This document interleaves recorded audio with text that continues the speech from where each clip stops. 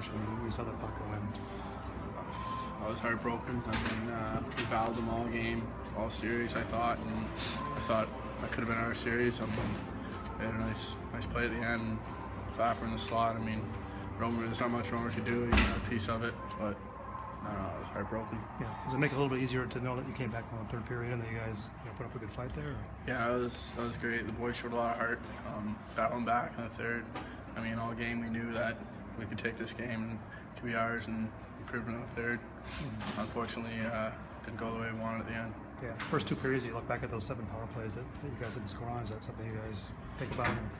Yeah, I mean, right now it's kind of just everyone's just kind of upset about the season being ended. But I mean, now that you mention it, if we would have buried a couple of those chances we had on the power play, it would have been a different start at the end.